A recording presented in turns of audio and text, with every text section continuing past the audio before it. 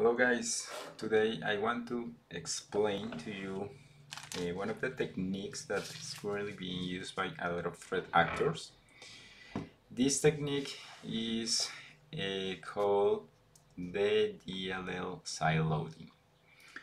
So this technique is actually pretty simple to implement, but the detection is kind of difficult, so that's why these attackers are using it right now. And well, so to understand a little bit this technique, so we just need to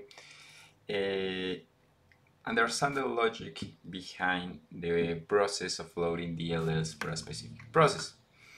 So basically, every time a binary in Windows wants to load a DLL, so there is a specific order in which Windows is going to look for that DLL. Okay, so that basically means that sometimes threat actors can replace the DLLs required for the software, and instead of the actual DLL they are going to use a malicious DLL. So that's why once you execute the original sample, the original file executable that is not malicious, it will load in memory a malicious DLL and execute the malicious code. Okay, so that's basically this explanation here. As you see, a lot of threat actors are currently using this specific technique, so it's important to understand how it works. The idea of this small video is to show you how actually works. So I'm going to open here my virtual machine. In my virtual machine I have two different attacks.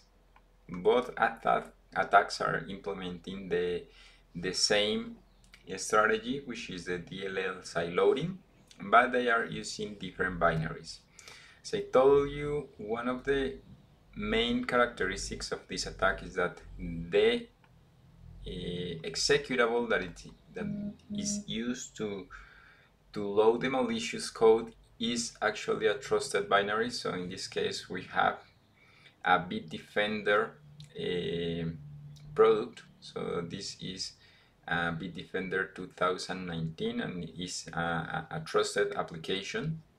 You can see here the signature, get all the details of these signatures. So this is a trusted binary. So that's one of the reasons why threat actors are constantly using or abusing this kind of binary. So you see there is a certificate, like everything belongs to Bitdefender, because this is the actual binary. So this is not malicious. If we go here to the other case, we will see digital signatures. This is a Kingsoft internet security product, so we can go to the signatures, do the same thing, and we will see that it also, this executable has a certificate, so it seems to be something not malicious. And in fact, that executable is not malicious. See that there is a certificate. It is the signer is Beijing Kingsoft Security Software, so this is not malicious. This is important. Okay, so however, when these two executables run, they are actually going to load this DLL and this DLL. So before doing that, and before I show you that process, I want you to see the DLL order, the DLL order hijacking that is being done here. So we are going to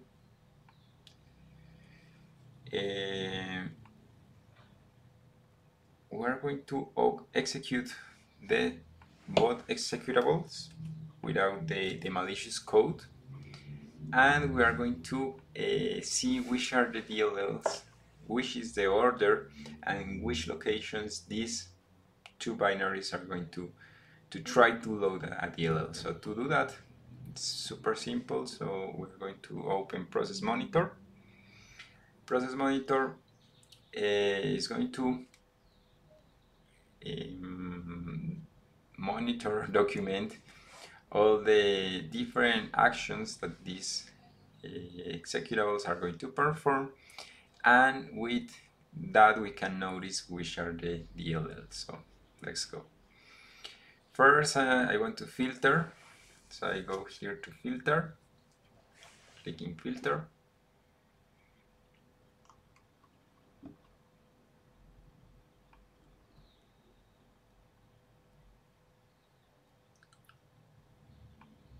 Filter,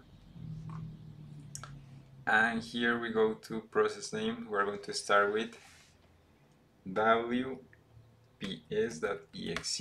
so we're going to add it and click OK. So this is just going to filter all the actions, so we are interested only on the operations that this process is going to perform. So I double click and now I can see all the operations. Now what I want you to see is the DLLs that this executable is trying to load. So first, let's start from the beginning. So tries to load this one, result success. Here we have two DLLs, success, also this success, for example, success. So that's good. But if we scroll down for a little bit, we are going to see that there is a specific DLL that is not found. So that's interesting. And see here the order. So first, remember, we are running this sample in the desktop. So the first place in which this DLL is searched is in desktop. He didn't find it. Okay, perfect. So he moves to system 32. Didn't find it. So to system, didn't find it. So now it goes to Windows. Okay, then it goes back to desktop. System 32, Windows, System 32, WBEM, PowerShell. So it tries a lot of different locations just to detect this DLL, and that's basically the idea here behind the whole attack chain. So threat actors are going to use one of these different paths that is required for the software to load the DLL. So they are going just to add that DLL, and that DLL is the one that is malicious. So once that happens, the trusted binary is executing malicious code. That's it. We can do the same thing with UASL private, and we will find a similar result. So that's the first step. Now, if you actually want to debug this kind of code, the easiest way to do it, so first let's open here PS Studio just to understand what's the nature of the file. It's a 64-bit file, it's a DLL, so it's good. So that means we need to open this with the x64 debugger. So that's good. Now we go, before doing anything, we go to preferences and we go to DLL entry.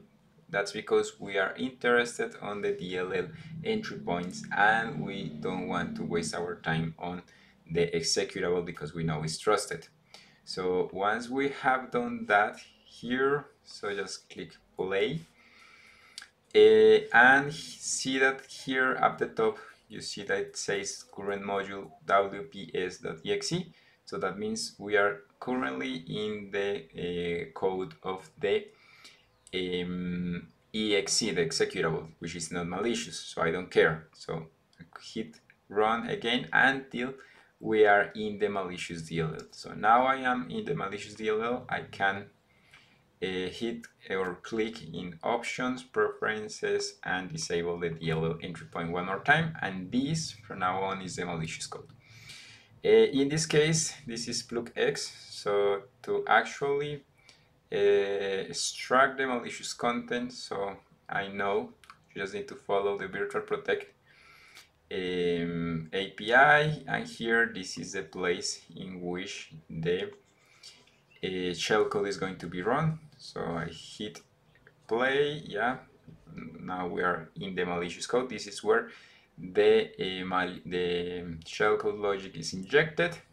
Just for the just to explain a little bit of this process, the shellcode is basically the content of this file, the wps that file. So now we are in the shellcode, so we're executing that file. Now, and this is like the most simple part, so we want to extract actually the malicious binary, which is PlugX. So for that, I'm going to set a breakpoint a little bit after this decryption routine, execute, and then here I need to see, I want to start tracking the API. So here, for example, there is a virtual alloc. So let's move until that virtual alloc to see what is allocating. So in this case, we have a new memory section here. So we continue. Let's move until the next one. The next movement here, the next call is another virtual log. So I want to go until here. So I'm going until that part. Look at here we have a very interesting MC header. So this is curious. But so we are going to allocate memory. Here we have the second memory dump. Perfect. Now we have here a RTL decompressed buffer. That means probably this thing is going to decompress the contents. So this could be the compressed binary. So let's see what happens. Once it is decompressed, look that we have here the whole binary. So I can just right click, following memory map, and now dump that section to a file. We have that into a file, and finally this is the binary. If we open that binary in IDA, that's the binary that we are interested. That's the famous PlugX Trojan that it's being loaded by this DLL side loading technique. Okay, so just in case, this is the binary, and we can get the strings really quick just to validate. Look, these are the strings, just to validate that this is the actual payload. So I'm going to look for those strings here just in case, to see if we found something. But yes, that is the famous PlugX. So that's kind of the analysis here. Remember, this is using the DLL side loading. So thank you guys. Hope this video is useful for you.